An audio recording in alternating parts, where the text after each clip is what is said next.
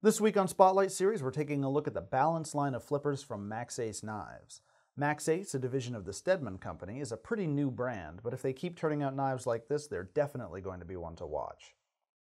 Maxace is all about stripping away the distractions and focusing on a simple, elegant design manufactured with care. As such, the Balance isn't anything earth-shattering in terms of its appearance. It's an attractive, basic folder built with some serious finesse. The craftsmanship at play really manifests itself in the action on this piece, which is unbelievably smooth thanks to Maxace's patented double-bearing pivot design. There's a thumb hole that lets you deploy the blade with no trouble at all, but the real winner is the flipper. This is an ultra-fast and snappy action that's super satisfying. Blade is 3.5 inches of VG10 stainless steel and a flat ground drop point with stonewash finish.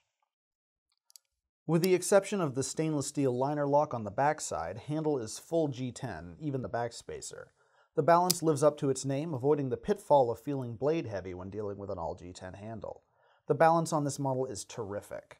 Handle is reasonably large with a nice thin shape to it, leading to very ergonomic handling and carry.